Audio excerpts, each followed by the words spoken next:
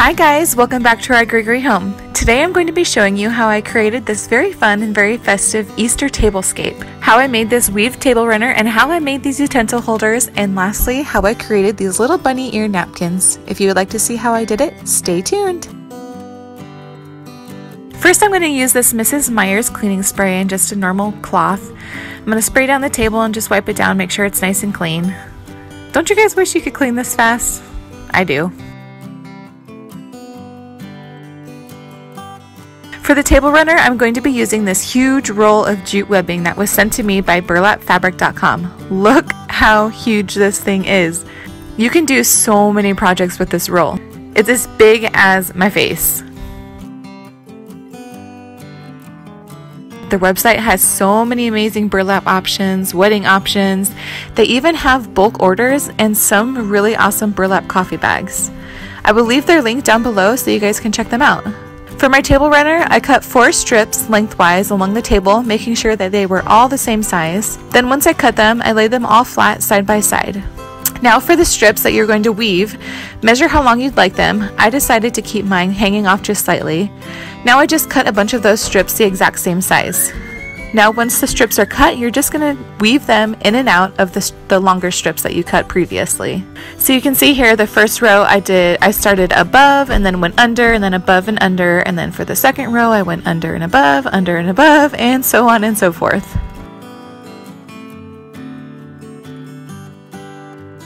Now for decorating. So I got these placemats at Target. They were $6.99 each, and I'm going to be using that as kind of the base for the centerpiece. Now I made this little nest and it's going to be in a video coming soon, so stay tuned. Make sure you subscribe. Now these cute little bunnies I also did in a video, and I will have that video linked in the iCard above.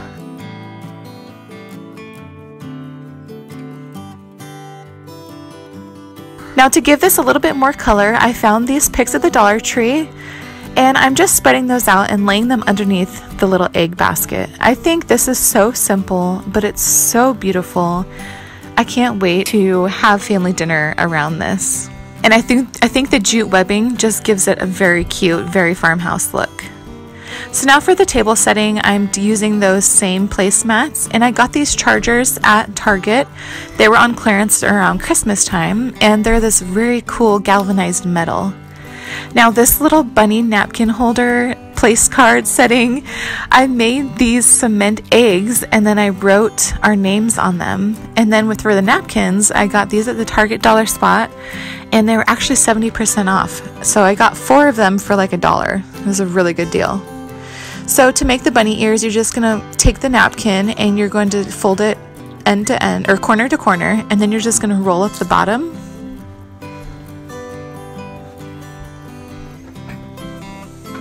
Once it's all rolled up, you're going to take that little egg, and then you're just going to bring the 2 sides up, and then you're going to take some jute string and just tie it around the very top of the egg. Now I just tied it once so that it was easy to pull off, and so they could actually use the napkins.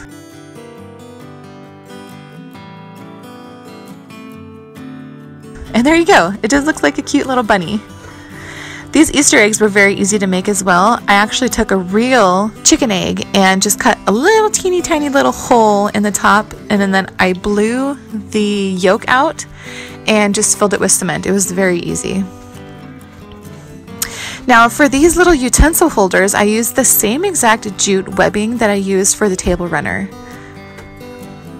These were so simple to make and no sewing involved. So what I did is I took some forks just for measuring, and once I figured out how tall I wanted to make it, I cut several pieces of that jute webbing.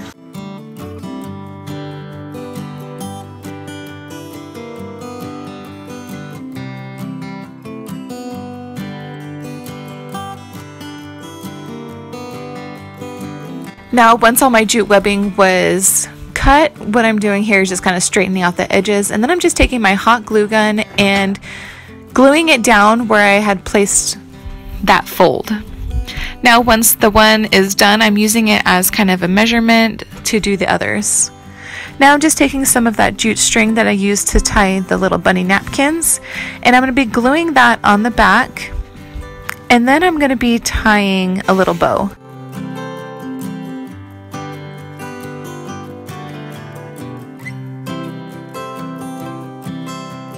So I glue it on the back there, and then I tie a little bow on the front. These were so simple, and I think they give it such a cute and farmhouse look.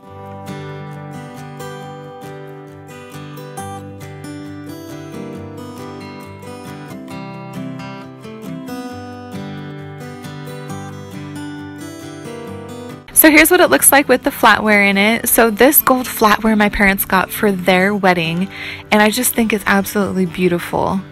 We don't use it that often because you have to hand wash it, and it's kind of a pain to hand wash, but on special occasions like Easter, Christmas, any holiday, I love to use these.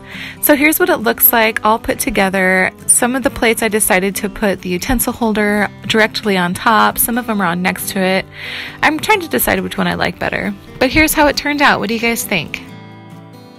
This table runner is absolutely gorgeous. I'm so excited that the company sent me this product to make this amazing thing to show you guys. The material is so nice, and they have amazing prices. If you guys want to check them out, I will have everything linked down below.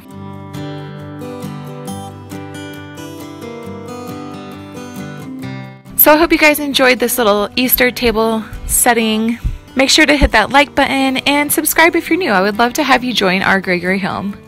So thank you so much for watching. Remember to always be creative, be unique, and most importantly, be yourself. And we'll see you guys in the next video.